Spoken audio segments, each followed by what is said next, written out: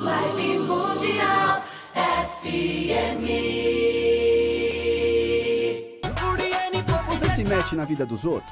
Você é uma pessoa que gosta de cuidar da vida dos outros? Eu não tenho nenhum problema com isso, porque afinal de contas, né? Algumas pessoas são profissionais.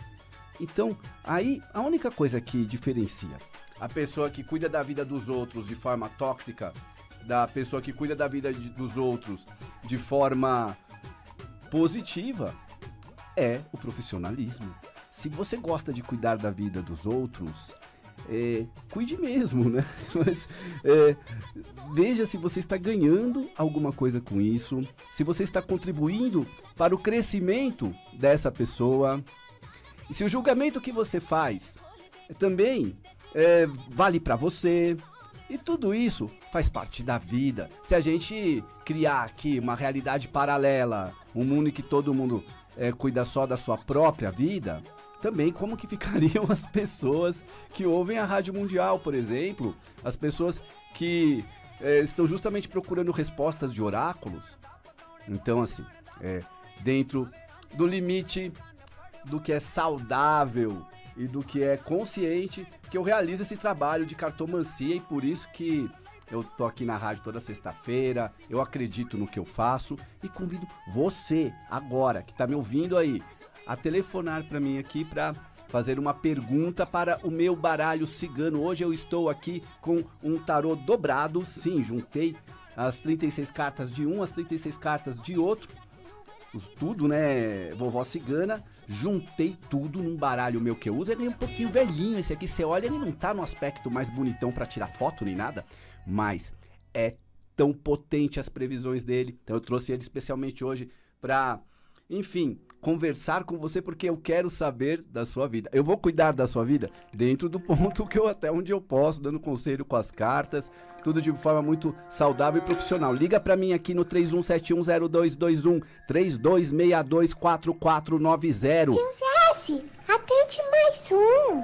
Quem será que vai falar comigo agora? Vamos torcer para que seja você. Alô? Alô. Boa noite. Boa noite. Quem fala? Maria de Lourdes. Maria de Lourdes fala de onde? Zona Sul, Jardim Ângela.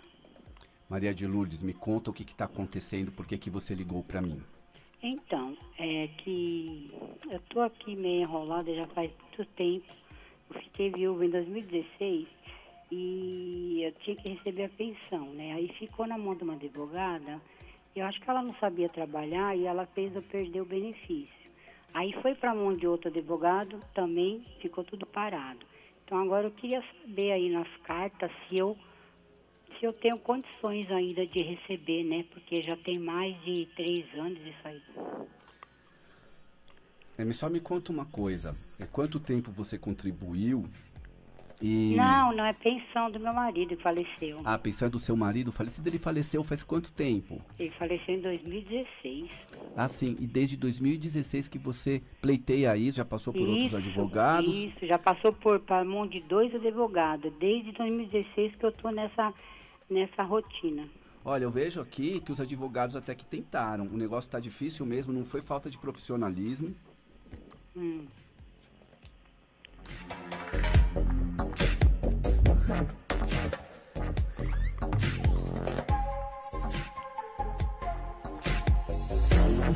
Eu vejo notícias boas saindo num período de 3 a 4 meses e ainda assim terá que entrar com recursos, terá alguma dor de cabeça, chega no dia que era para ser o julgamento, entrou em greve, coisas desse tipo, mas que uma hora sai sim, não demora, não é para daqui muito tempo, não. Se você está esperando desde 2016, eu acredito que em 2022 você conseguirá avançar bastante e até conseguir o benefício que você pleiteia. Então, é porque assim, né, o segundo advogado, ele deu desistência, então eu queria saber nas suas cartas se eu posso pegar outro advogado e enfrentar.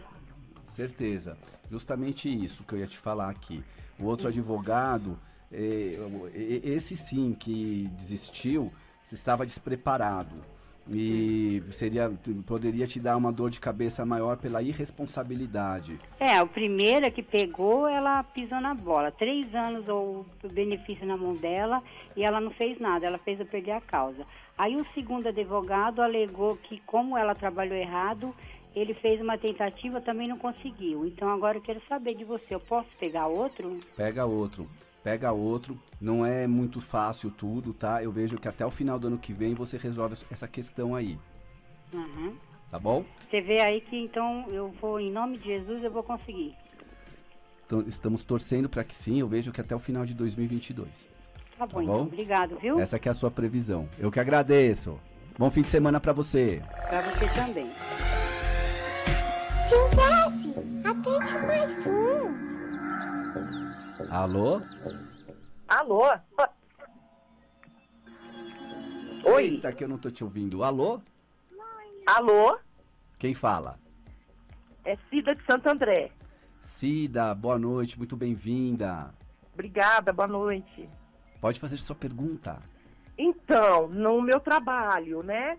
Eu trabalho no setor administrativo e eu tenho algumas propostas para mudar de cargo. Eu queria saber se sai, se não sai.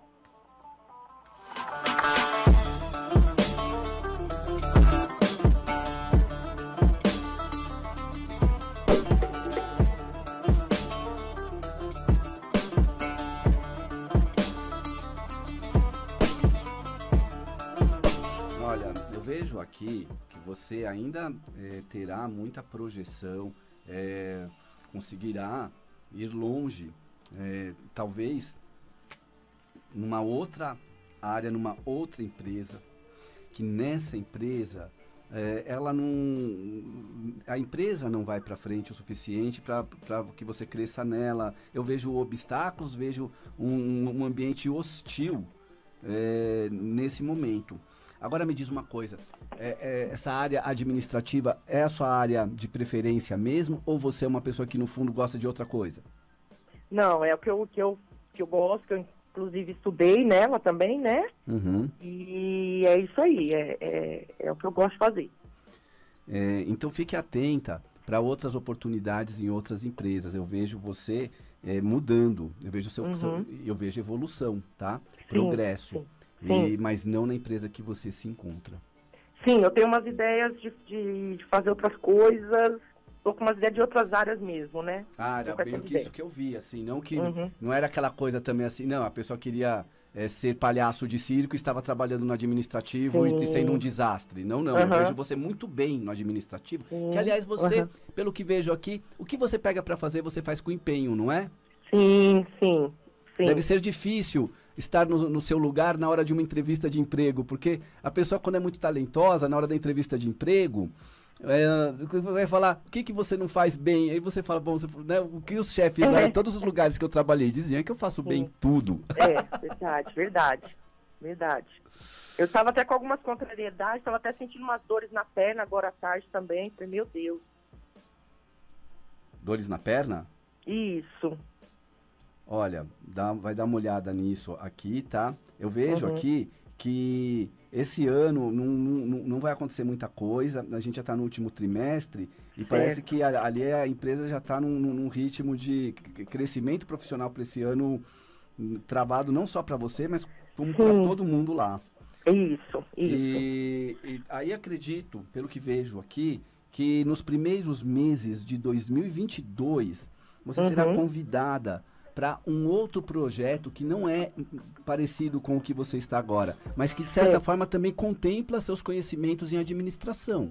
Certo. Mas com uma outra pegada. Talvez até empreendimento. Talvez até você sendo empreendedora. Certo. Isso. É uma coisa que está na minha mente mesmo.